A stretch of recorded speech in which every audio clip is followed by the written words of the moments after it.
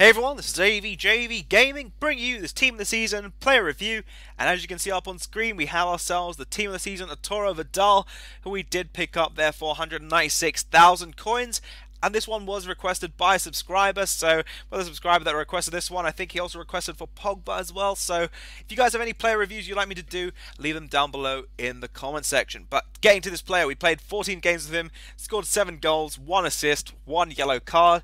He does have 3-star skill moves, 4-star weak foot, and you guys can see there he's got the high work rates, which can be the death of some players that do play up front, but we did play him as a centre mid, so they balanced him out a little bit over there. But in terms of skill attribute wise, there is a lot of stats over there in the 90s, and there is only one stat that is in the 70 at 71, and that is his heading accuracy. But I'd say it's a little bit questionable. You guys will probably see a few heading opportunities in the game where he did score those, so I'd probably question that stat. But besides that, he's got great finishing in the box, really good long shots. You guys will have a lot of fun with those long shots if you do try him out.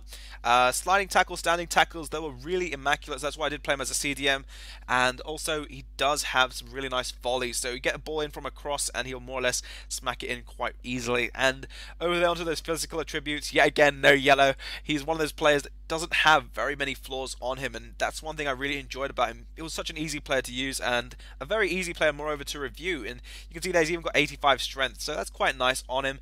And attack positioning though is his only other weakness, which I'd say I never really used him up in attack, so that stat really didn't play a big part in it. But over here you can see he is up on the field going for that shot. He does get it off the rebound and does finish it off, and in the box he will most likely finish anything off, so you guys are probably never going to have an issue with that side of him. You can see over here he does make some quite solid runs, and look at that for a chip shot. He absolutely dinks the keeper inside the box, and that's something just to behold. It's just a really nice spectacle from Vidal. Here we do have a free kick, and we do manage to score that one over there, and that's not a bad free kick. I definitely say he's got that ability to dip those free kicks in quite easily.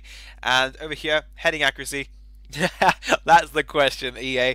That's the question. But in terms of penalty wise, really easy play to take penalties with. You can see they're hitting the sides, and I think we get another penalty a bit later on in, but over there, not really going to miss those out. In terms of long shots though, for those of you guys wondering about long shots and all that sort of stuff, long shots are really fun with him. He was just so enjoyable. His dribbling wise as well, keeps the ball very close to the feet, so when he does get fouled, it's more or less always a free kick or a penalty.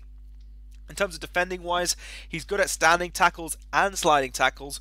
He sort of just flies into the ball, so it does work out for him, and it's also very good when you guys need that in your team. So definitely I'd say he's a must player in the Serie A teams, and maybe if his price does drop down a little bit, you guys will pick him up for a bargain. I think he's going to be one player I'd probably never sell if I get enough to keep him in my squad. But over there, free kicks wise, he does get onto a lot of free kicks. You can see there 98 free kick, well, pretty much shot power more or less. So over there you can see he does look at a quick drill shot in, and the drill shots are a little bit more fun to have, but I more or less try to float them in a little bit and use those curve.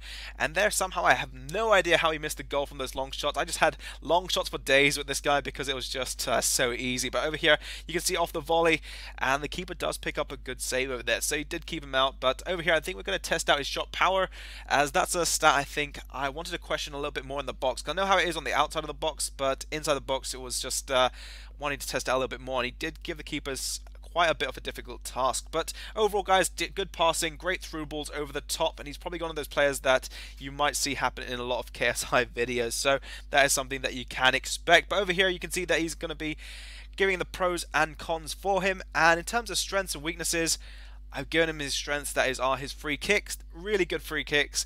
All-round passing as well was a great strength, and long shots were just something you guys could probably do for days and you probably wouldn't get bored of it. And slide tackling ability more or less tackling ability all-round, slide tackles and standing tackles. But in terms of weaknesses, I have given him that high work rates, as you want to play him more or less as a cam. He will push back into that CDM role, and I didn't really like that too much. As a CDM, I think he worked quite nicely, and as a centre mid, it was more or less his perfect position. As you can see there, guys, I have put a plus-minus position, plus-minus strength and weakness, which was his heading, because sometimes it was really great, but then it did play up. So maybe, guys, that 71 stat is deserved. But anyway, overall, I've given him a 9.6. Really, really simple player to use in the game. If you guys would want to try him out, by all means, I'd recommend him, as he was just so easy to use. And also, he's 91 rated. So you guys, for those of you guys like a really high rated squad, he'll be an ideal player. So hopefully you guys have enjoyed this video.